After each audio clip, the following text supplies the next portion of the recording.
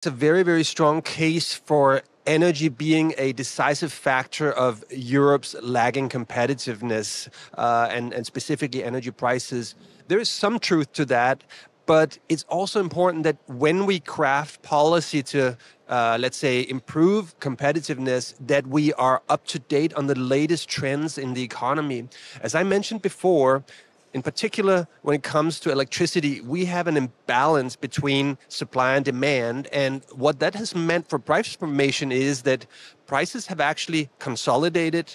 And on top of that, they've become much more volatile due to the inherent nature of renewables that only produce when the weather conditions are right, and due to the fact that demand is waning. So today we actually have a much more volatile electricity market, which also means a more volatile business case for additional renewables. If we want to change that, we need to jack up demand for electricity, and we need to transition gradually to more long-term pricing arrangements, at least for the new renewables that come into the market.